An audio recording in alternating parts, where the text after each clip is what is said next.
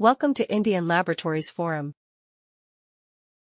Now we are learning about Clause 7.6 of ISO, IEC 17025, 2017. General requirements for the competence of testing and calibration laboratories. Hope you have learned up to Clause 7.5. If not, please refer our previous videos.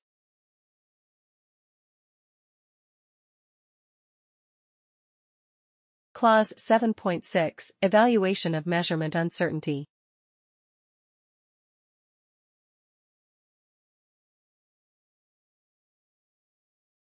Laboratories shall identify the contributions to measurement uncertainty, such as contributions from equipment, chemicals, reference materials, glassware, any other contribution factors used in the specific test or calibration. When evaluating measurement uncertainty, all contributions that are of significance, including those arising from sampling, shall be taken into account using appropriate methods of analysis. Uncertainty contribution from sampling also should be taken, where appropriate.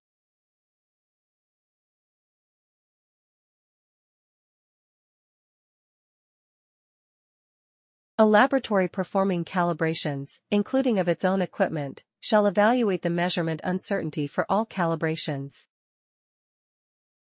Laboratories performing calibrations, such as calibration laboratories, should evaluate the measurement uncertainty for all the calibrations, includes their own equipments.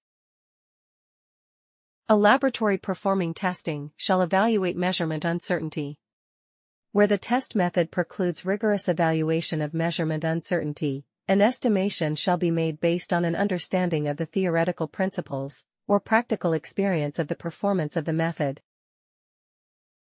Testing laboratories should evaluate the measurement uncertainty based on theoretical principles by referring to different guidelines, or practice experience of the performance of the method.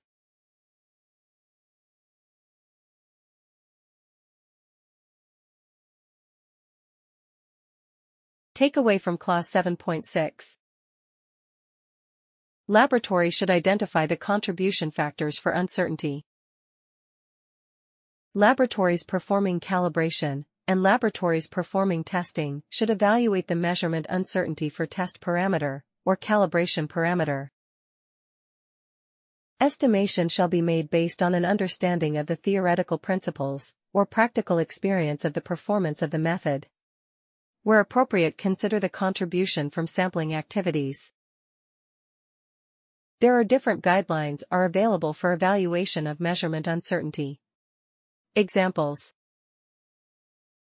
EUROChem CITAC Guide CG4, Quantifying Uncertainty in Analytical Measurement. ISO 19036 Estimation of Measurement Uncertainty for Quantitative Determinations.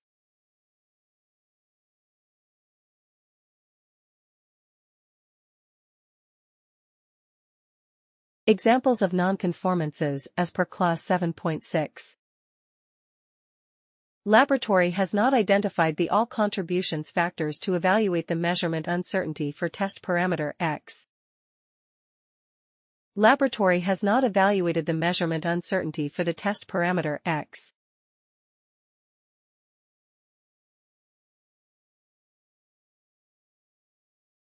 Hope you enjoyed learning about the requirement of Clause 7.6 of ISO, IEC 17025, 2017 and examples of nonconformances as per Clause 7.6. Please like, subscribe and click on bell icon for regular updates. Thank you. Happy learning!